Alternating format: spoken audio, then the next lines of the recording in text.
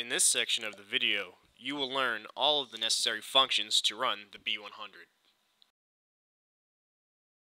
The F/R button simply slides the pad and cup forward and reverse. The U/D button simply controls the up and down movement of the pad. Pressing the mode button once lights up the one cycle button. This will cause the machine to perform one complete print cycle. Pressing the mode button a second time will light up the auto button.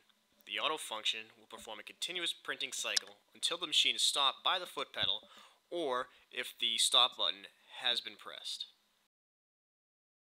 Pressing the function button once will light up the to-ink function.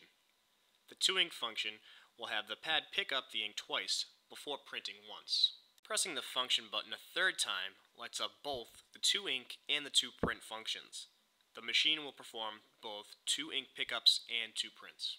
Pressing the speed button while the pad is in the forward position will set a delay before you print. You can set a delay between 1 and 9 seconds. This is a very popular adjustment which allows the ink to dry a little before printing. Typically helpful with bold images or when deep plates are used. Pressing the speed button while the pad is in the rear position will set a delay before the ink pickup. This is a helpful feature which enables the pad to pick up a little more ink out of the etch by giving it time in the etch to become more tacky.